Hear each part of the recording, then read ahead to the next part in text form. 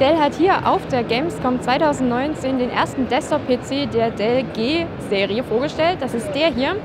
Und wie ihr seht, es ist ein sehr kompakter Desktop-PC. Aber das heißt nicht, dass nicht die besten Komponenten verbaut sind. Also wir haben hier Intel Core i9 Prozessoren, NVIDIA RTX oder GTX Grafikkarten oder wahlweise auch eine AMD Radeon GPU. Weiterhin hat hier Dell Wert darauf gelegt, dass hier der PC wirklich einfach erweitert werden kann. Zum Beispiel gibt es zusätzliche Speichersteckplätze und ohne Werkzeug kommt ihr quasi an das Gehäuse und das Innere gut heran. Ja, ich finde, es ist ein wirklich sehr kompakter, schöner Gaming-PC. Ja, ehrlich gesagt hat Dell hier noch ein paar schönere Desktop-PCs ausgestellt mit einem schickeren Design, aber dafür ist er hier wirklich sehr kompakt.